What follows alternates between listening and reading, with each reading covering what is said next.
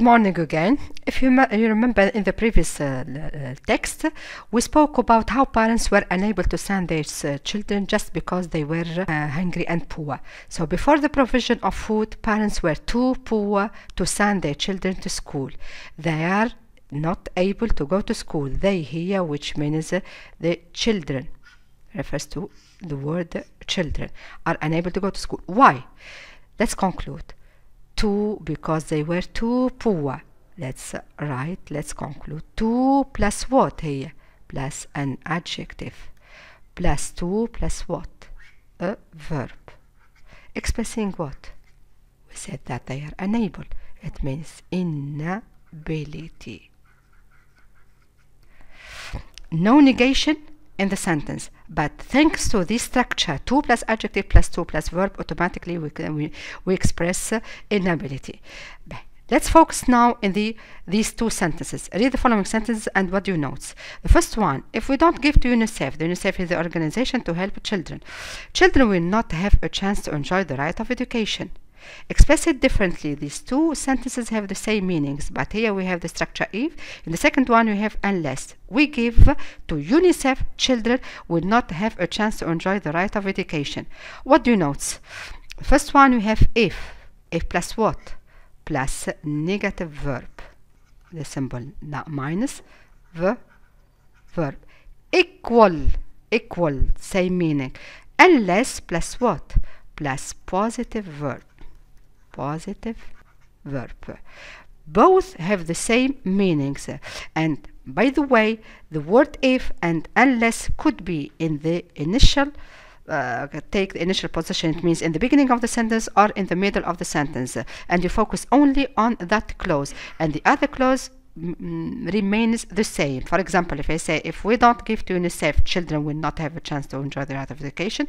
If we replace if here by unless, don't change the second clause. We change only the verbs with if negative verb with the unless positive verb. Hope that you understand this point of grammar. We will practice it later. Let's practice what we have seen about the points of grammar. Grammar focus. Express differently using to, or unless, or if. First one, many African children are hungry. They are not interested in education. What do you note? We have here hungry, which means adjective, and not interested. They are not interested, negative verb. Let's start. Instead of saying many Africans are not hungry, so we will replace by to. Many African children are. Let's remember, we said to plus adjective plus to verb. Are to the adjective hungry. To, we said no negation. So to what? To be, the verb is be. To be interested, we omit the not in education. Now it's understood. Many African children are too hungry to be interested in education, which means inability. If they are not hungry, so they can be interested in education. Let's move to the second one. Children are so vulnerable. Vulnerable, it means so weak that they can't resist the disease. You have so plus adjective plus that plus clause, which is in negative form. Let's focus using this structure. Children are. To, what is the adjective? Vulnerable, good. After to, what do you need? Base form. What is the verb? To resist, good. The disease.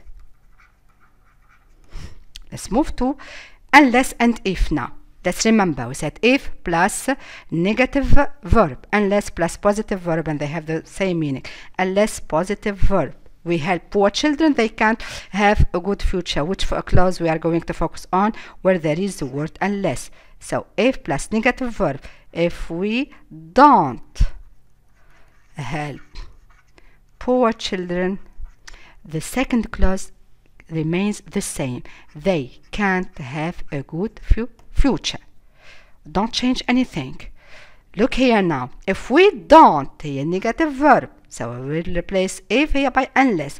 Get an education, they will not live a decent life. Decent life, it means no normal life. Unless we said positive verb, so unless we get an education, comma, the second clause remain the same. They will not live a decent life, and both have the same meanings. Both have the same meaning. I hope that by this exercise you understand these two structures. Let's move to vocabulary. Complete these table with suitable adjectives, nouns, and verbs. The first one, to attend. Adjective, to be attendant. Sorry, A-N-T. Attendant. Noun, attendance. We saw that in the previous videos. Attendance. Reduce. We have to reduce it, and also we can say reducible. But by the way, we cannot say write able because it becomes reducible, which of course are wrong. So we write I-B-L-E. And noun, reduction.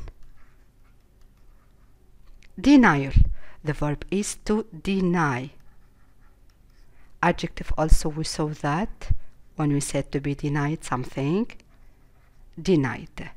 Provision, I explained to you in the previous ones, to provide something, to offer. Provided. Something is provided as an adjective. The provision is a noun.